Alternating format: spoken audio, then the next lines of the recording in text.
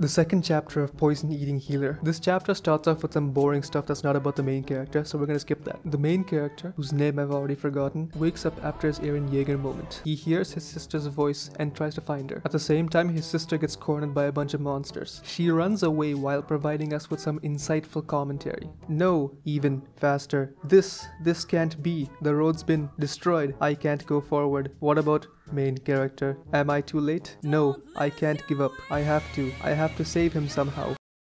And then the main character shows up, top 10 anime entrances style. He uses a generic brand energy blast to defeat the monster. Then he has a top 10 anime rage moments moment. He beats a lot of monsters and he starts to feel confident. And that's when the ugly bastard monster steps up behind him, smacking him like a volleyball. When he wakes up, his sister is trying to fight the monster. They have a little emotional moment and then she gets killed by the monster. And that's when the main character has his top 10 anime rage moments part 2 moment. He uses his ultimate ability, random bullshit. What is this? A red snake?